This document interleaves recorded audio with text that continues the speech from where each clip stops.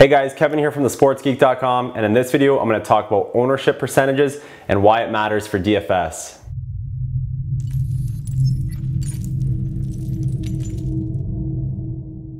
Okay, so I'm going to start with an example for you using the quarterback position.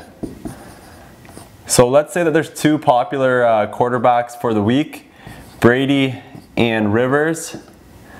Let's say that Brady is 30% owned and Rivers is 20% owned.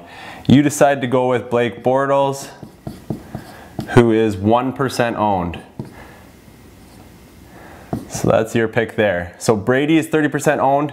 He has a bad game, maybe he gets injured, something happens, he just doesn't play well, he puts up 10 points. Rivers, same thing, doesn't play well, puts up 10 points. Bortles, we're gonna exaggerate on this a bit, but Bortles puts up 50 points. So it does happen sometimes. It happened with Breeze last week, week eight of the 2015 season. So let's just exaggerate here and say Breeze puts up 50 points. So now you're sitting at 50 points with 8 players left. 50% of the field, so anyone who had Breeze or Rivers as their quarterback, they're sitting with 10 points with 8 players left. So now, let's say that the winning score is 200 for the week. You only have to get 150 points between your 8 players, where the field has to get, the 50% of the field has to get 190 points to get to their 200 winning score. So as you can see there, if you do have a low owned player who hits it big, you're getting a huge advantage over the field. All right, so does that mean you should always just go for low owned players? No, absolutely not. Let's say that you project Brady is gonna have a monster week and you think he's gonna be the guy that puts up 50 points.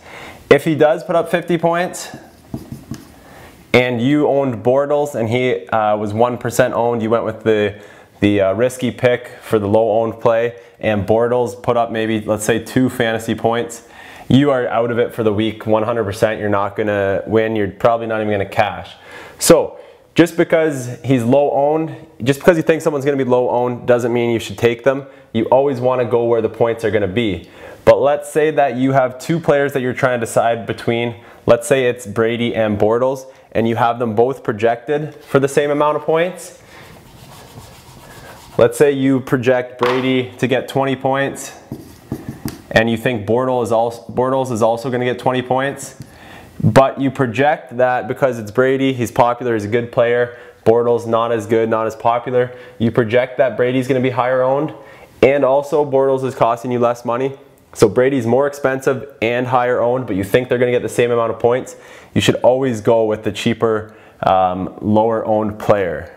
Okay, so with that said, sometimes you can pay up for low owned players. So an example this week is Julio Jones is 9,200, and we've got Odell Beckham at 8,800.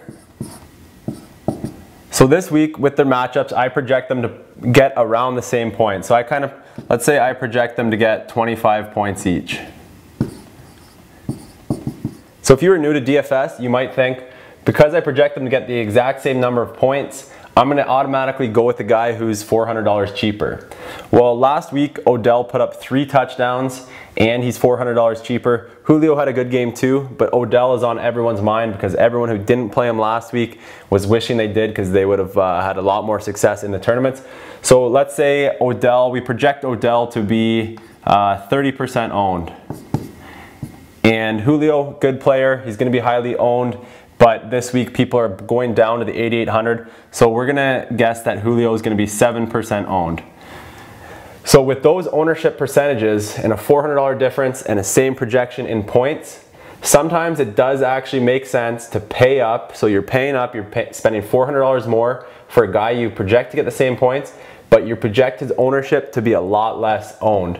So you project him to be 7% owned, you project Odell to be 30% owned. So sometimes it does make sense. It all depends on your roster configuration. If you can fit in the extra $400 for Julio, sometimes it does make sense. Let's say that you go with that and Julio puts up 40 points, Odell has a bad game and puts up 10 points. You're getting a 30-point advantage on these 23% of people, the difference here in the ownership. So that's a way that you can pay up for a player for low ownership. All right, guys, I hope this video helped you guys understand ownership and why it's important and why you can use that as a strategy for your DFS lineups. Good luck in your contest, guys. Cheers.